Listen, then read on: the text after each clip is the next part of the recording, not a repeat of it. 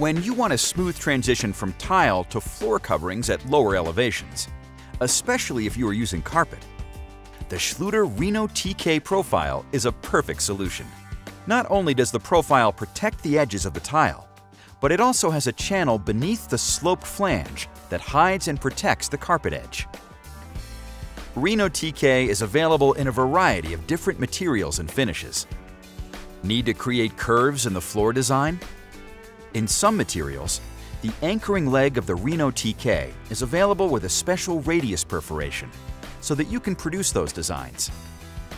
All of these features make Reno-TK a great choice for floor transitions to lower surface coverings. We all know that planning is important with any tile installation. It's even more critical when working with profiles.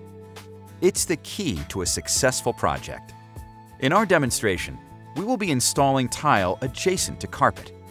We have selected the tile and profiles and determined the overall layout. The Reno-TK will be installed to create a smooth transition between the tile and carpet. The Schluter Dilex EKE movement joint will be used at the floor-to-wall transitions and the inside wall corner. The tile base will be finished with the Schluter Rondek profile. We selected the Reno-TK size according to the thickness and format of the tile that will be used.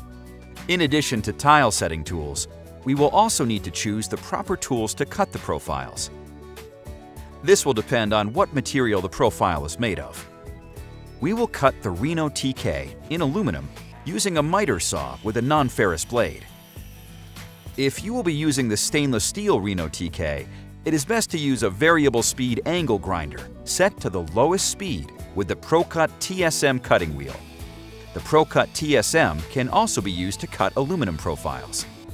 A third option is to simply use a hacksaw with a bimetal blade. With the planning complete, let's prepare for installation. The floor is now ready for tile installation. We have installed the Schluter Ditra uncoupling membrane where the tile is going to be set. The Reno-TK profiles are installed at the same time as the tile. This sequence may vary. It depends on your layout and installer preference. First, measure where the Reno-TK will be installed. Then, transfer the measurement to the profile. Keep in mind that we must avoid any overlap of the profile anchoring legs because this will interfere with the tile installation. We make miter cuts to produce a clean transition between the Reno-TK profiles. Be sure to observe all safety instructions and standards. We cut the Reno-TK using a miter saw with a non-ferrous blade. For best results, cut the profile slowly. An accurate cut ensures a clean transition. Then, file the cut end of the profile to remove any burrs. Try fit the profiles. Next, we cut the Dilex EKE, keeping in mind that we must avoid any overlap of the adjacent profile anchoring legs. Now we can move on to the installation. Using a notched trowel, apply thin-set mortar to the area where the first section of the Reno-TK profile will be installed.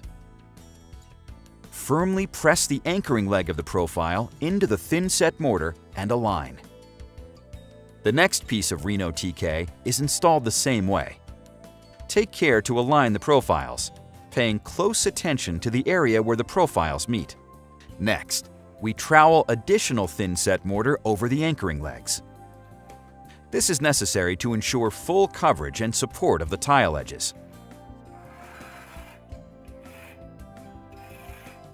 Solidly embed the tiles into the thin-set mortar so that the tiled surface is flush with the top of the profiles. The profile should not be higher than the tiled surface, but rather up to approximately 1/32 of an inch or 1 millimeter lower. Set the tile up to the integrated joint spacer. This will provide a uniform grout joint. If you are using the Reno-TK in stainless steel or brass, there is no integrated joint spacer, so you will need to leave a space of approximately 1/16 to 1/8 inch. Don't forget to clean any excess setting material immediately from the profile to avoid any damage to the finish. We complete the installation by setting the remaining tiles.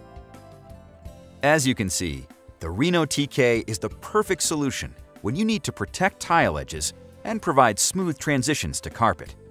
Another great innovation from Schluter Systems.